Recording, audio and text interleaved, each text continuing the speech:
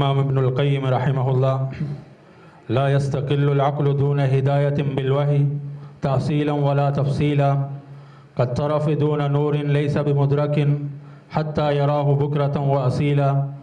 نور النبوة مثل نور الشمس للعين البصيرة فاتخذه دليلا، فإذا النبوة لم ينلك ضياءها فالعقل لا يهديك قط سبيلا. جزاك الله خيرا وأحسن الجزاء. والآن أترككم مع الخطيب الأخير ألا وهو عبيد الرحمن من المعهد العلمي الثانوي، أرجو منه أن يتفضل ويلقي ما عنده من كلمات طيبة. عبيد الرحمن.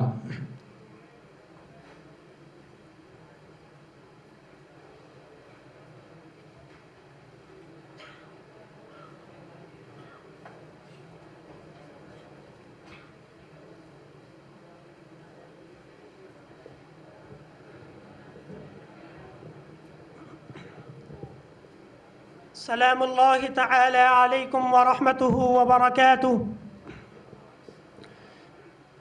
بسم الله والحمد لله والصلاة والسلام على رسول الله، أما بعد، فقد قال الله سبحانه وتعالى: ومن يشاقق الرسول من بعد ما تبين له الهدى ويتبع غير سبيل المؤمنين نوله ما تولى ونسله جهنم وساءت مصيرا.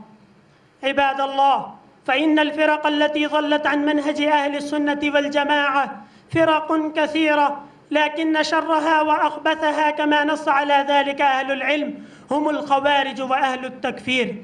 فالتكفير داء عشعش في عقول أقوام فضلوا وأضلوا، فلا للإسلام نصروا ولا للكفر كسروا. يقول الإمام أحمد رحمه الله: الخوارج قوم سوء لا أعلم في الأرض شرا منهم.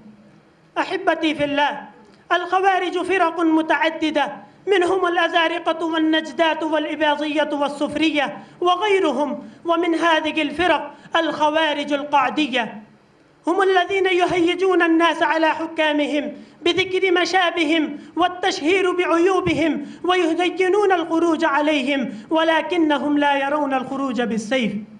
قال الحافظ ابن حجر رحمه الله واصفا الخوارج القعدية حيث يقول: الخوارج القعدية كانوا لا يرون بالحرب، بل ينكرون على أمراء الجور حسب الطاقة ويدعون إلى رأيهم ويزينون مع ذلك الخروج ويحسنونه. وهؤلاء الخوارج القعدية هم أخبث فرق الخوارج، كما قال أحد السلف: قعد الخوارج هم أخبث الخوارج. وقد اعترض رئيس هؤلاء على أفضل الخلق وأعدلهم محمد صلى الله عليه وسلم، فحين رأى النبي صلى الله عليه وسلم يقسم بعض الأموال قسمة لم يستصغها قائلا: اعدل يا محمد فإنك لم تعدل.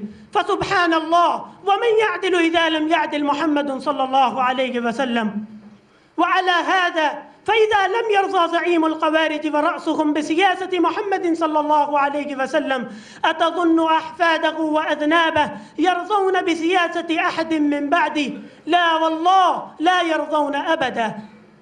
والخروج على الإمام ليس مقصودا على حمل السلاح فقط، بل الكلام في حق ولي الأمر وسباب ولي الأمر هذا خروج عليه، كما قال الشاعر: فإن النار بالعودين تزكى وإن الحرب أولها كلام. أيها المستمعون الكرام، إن مذهب الخوارج مذهب خطير، لأنه يقوم على تكفير المسلمين واستحلال دمائهم، ولذا جاء في حقهم وعيد شديد. فقد توعدهم النبي صلى الله عليه وسلم قائلا بأنه إن أدركهم ليقتلنهم قتل عاد. وعن علي رضي الله عنه قال: سمعت رسول الله صلى الله عليه وسلم يقول: سيخرج قوم في آخر الزمان حدثاء الأسنان سفهاء الأحلام، يقولون من قول خير البرية لا يجاوز إيمانهم حناجرهم، يمرقون من الدين كما يمرق السهم من الرمية، يقتلون أهل الإسلام ويدعون أهل الأوثان، لئن أدركتهم لأقتلنهم قتل عاد. أيها الحفل الكريم، فكيف يتعاطف العقلاء مع الخوارج والتكفيريين ولم يتعاطف معهم أصحاب النبي الأمين صلى الله عليه وسلم ورحمهم أجمعين؟ يا أيها الذين آمنوا اتقوا الله وكونوا مع الصادقين. روى الترمذي عن أبي غالب رحمه الله تعالى قال: مر أبو أمامة رضي الله عنه فرأى رؤوس الخوارج منصوبة على باب دمشق، فنظر إليهم وقال: سبحان الله، ما يصنع الشيطان ببني آدم. ثم قال: كلاب النار كلاب النار، فوالله ما بكى لحالهم ولا رثى لأمرهم ولا برر صنيعهم ولا دعا لهم كما يصنع الخوارج القعدية المجرمون. ثم تلا قوله جل في علاه: يوم تبيض وجوه وتسود وجوه، يعني وجوه الخوارج. فقال رجل: يا أبا أمامة، أشيء تقوله من نفسك أم أنك سمعته من رسول الله صلى الله عليه وسلم؟ فقال: لو لم أسمعه من رسول الله مرة أو مرتين أو ثلاث حتى عد 7 مرات لما قلته ولا كلمت به. أمة الإسلام، جماع الخير كله وأقوم سبيل وأهلى طريق للنجاة من الفتن الهوالك والكرب الهوالك هو الحذر من الفتن ودعاتها. قال تعالى: والفتنة أشد من القتل. وقال النبي صلى الله عليه وسلم مبينا سبيل النجاة منها: تلزم جماعة المسلمين وإمامهم.